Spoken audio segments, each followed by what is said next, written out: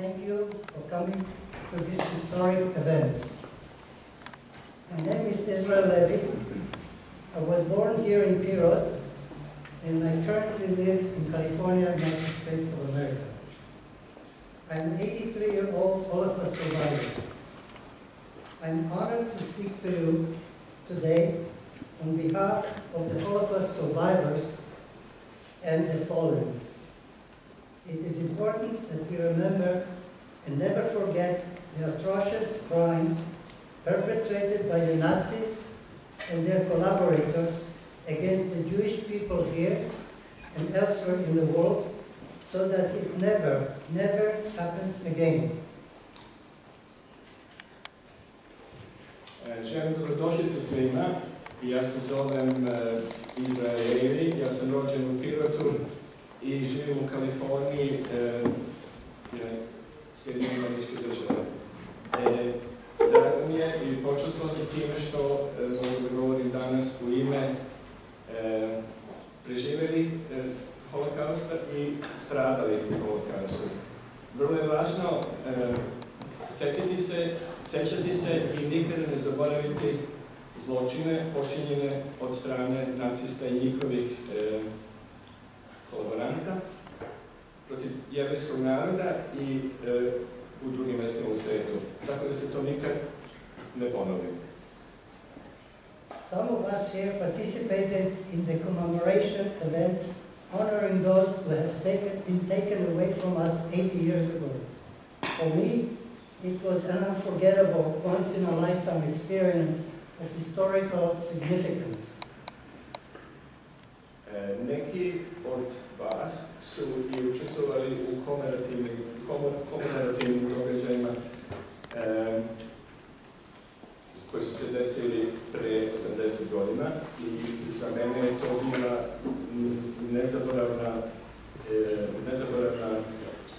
nezaboravno iskustvo i iskustvo koje se doživjela jedanput u životu.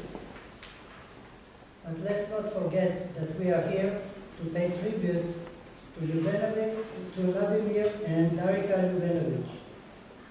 Ali ne zaboravimo da smo ovdje da se odužimo Ljubomiru i Darinki Ljubenović. In 1943, Mr. Ljubomir, aka Ljuba Ljubenović, was the mayor of Pirot. And my father, Moshe Levi, was a judge and the president of the Jewish community in Pirot. 1943. godine gospodin Ljubomir, zvani Ljuba Ljubenović, bio je gradonačelnik Pirota. I moj otac, Moshe Levi, bio je sudija i predsjednik jevrejske zajednice Pirota. I was told that they were neighbors and good friends. Rečeno mi je da su bili susjedi i dobri prijatelji. Before my parents were imprisoned along with other Pirot Jews and transported away to the death camp in Treblinka, they arranged for my safe harbor with their good neighbor Ljuba and his wife Darinka. Prije nego što su moji roditelji bili zatvoreni i transportovani u logor smrti Treblinka, uredili su da se meni stvori jedno sklonište kod dobrih komšija Ljube i njegove supruge Darinke. I was just 3 years old, but I still remember the kindness of them and their daughter Ilya showed me. They kept me hidden and safe for more than 3 years at great risk to their own lives. Ja sam imao samo 3 godine i ja se još uvijek sećam njihove ljubaznosti, posebno njihove kćeri Smilje. Ljubaznosti koji su oni pokazivali meni dok su me krili više od 3 godine, rizikujući svoje sopstvene živote. To protect me, they gave me a Serbian name Ilya, and when it wasn't safe to be at their house, they hid me in a hut at their vineyard outside the city. da bi me zaštitili, dali su mi ime, srpsko ime Ilija. I kada nije više bilo, sigurno da ostanem u njihovoj kući, sakrili su me u jednoj kolibi u njihovom vinogradu van grada. Mr. Ljubenović was a brave, principled man who acted with integrity and respect for human life at a great peril to his own and his family. Gospodin Ljubenović je bio jedan hrabar čovjek, jedan principijelan čovjek koji je delovao u skladu sa integritetom i respektom za ljudski život, iako je bio izložen velikoj opasnosti kao i njegova porodica. If not for Ljuba and Darika's heroism and kindness, I wouldn't be here today honoring them with the award of the Medal of Righteous among their nations. Their names and memory, along with those of my family who perished, will live forever in a book that I have authored titled Once Upon a Life. Da nije bilo Ljubinog i Darinkinog herojstva i njihove ljubaznosti, ja ne bih bio ovdje danas da ispoštujem i da se njima dodeli nagrada medalje pravednika.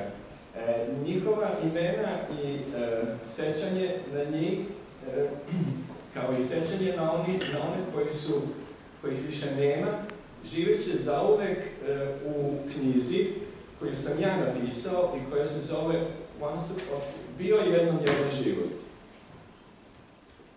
I also wish to thank and acknowledge Ms. Jasna Čirić, President of the Jewish community of Niš, for her hard work and dedication to ensure that the memory of the Pirot Jews is not forgotten. Ja bih isto se tako zahvalio gospođi Jasni Čirić, predsjednici Jevrijske opštine Niš, za njeno istrajni rad i za njenu dedikaciju u radu da obezbedi istoriju i memoriju pirotskih Jevreja i da se oni ne zaborave. Ms. Čirić searched for my contact information for 15 years until she finally found it last year. Her efforts are commendable and a true show of tenacity and perseverance. Gospođa Čirić je tražila tokom 15 godina, dok me napokon nije našla prošle godine. Njen rad je zaista bio impresivan i pokazala je istrajnost. Ms. Čirić suggested that I recommend Mr. Ljubenović and Darinka for the medal in recognition of their great courage. Gospođa Čirić je predložila da ja predložim gospodina Ljubenovića i Darinku za medalju pravednika kao priznanje za njihovu hrabrost. Of course, it was my duty and to do so without any hesitation. Naravno, moja dužnost bila da to prihvati bez ikakvih oklevanja. I recommended Ljuba and Darinka for the medal of the righteous among the nations to Yad Vashem, a museum and memorial in Israel for the victims of the Holocaust. Ja sam predložio Ljubu za medalju pravednika Yad Vashemu i koji je muzej, memorialni muzej za žrtve Holokausta. Lastly, I would like to give thanks to Yad Vashem for approving the medal in a very short time and making the award possible at this commemoration. Na kraju bih se i zahvalio Yad Vashemu na dodeli ove medalje i na tako kratkom postupku omogućavanja dodele nagrade za ovu komemoraciju. Once again, I feel greatly honored to speak to you today and pay tribute to those brave spirited souls. Thank you all, and I want to end with Vladimir saying, quote, Israel itself is the strongest guarantee against another Holocaust, unquote. Još jednom, ja sam zaista vrlo počastovan da govorim pred vama danas i da se odužim ovim hrabrim dušama. Hvala svima vama i želeo bih da završim rečima Golda Meir. Izrael je najjači garant protiv nekog drugog holokausta.